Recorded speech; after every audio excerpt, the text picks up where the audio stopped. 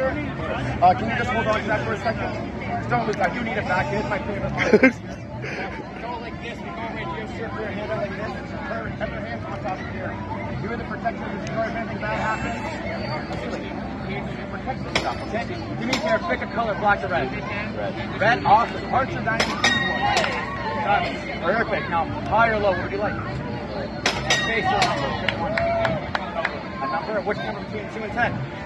5. So we want the 5 of what again? 5 of diamonds. Now, this is your choice, guys, correct?